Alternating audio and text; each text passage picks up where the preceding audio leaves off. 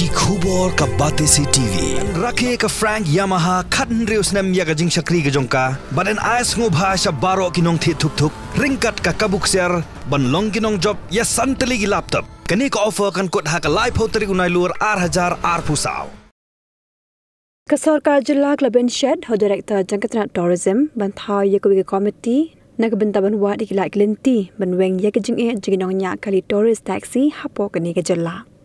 hagji kran bakilat pathai ku bor menteri rang ba ka jilla kontrak ke sangma ule tho ba hakani ka committee on jakin thop lang ki officer nagatna tourism nagatna law katna pulen nagi Bynshet district ban ki kitna trekam jangka Sorkar I have received the particular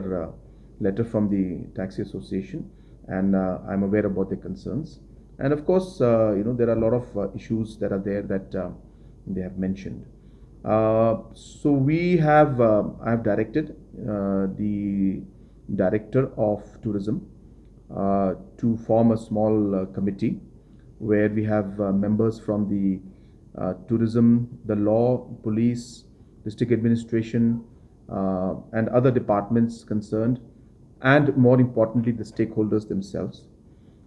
To really come up with the full comprehensive analysis of what this entire sector and how the taxis are being impacted, what are the suggestions and solutions that we have in front of us, how many taxis are there, how many tourists are coming in. So we want to come out with a decision once we are able to really assess the situation in a detailed manner and give a fair chance to all the stakeholders to express their concerns about this issue. So that committee has already been formed. At least we have notified from our side the director of tourism, and he will be co-opting members. As I said, more importantly, the taxi association and drivers themselves. Bring them on board, discuss with them in detail what is exactly the issues, what are the proposals, what are the options that we have in front of us, what steps could we take, what would be the reaction to the steps that we may take, and if those reactions do take place, are we ready for those reactions or not? So it will require all these aspects of it. How many taxi drivers are there, registered, unregistered, how many people will be impacted. So all those aspects need to be really looked into before we can really come to a conclusive decision. So I'm hopeful that that the directors committee will very shortly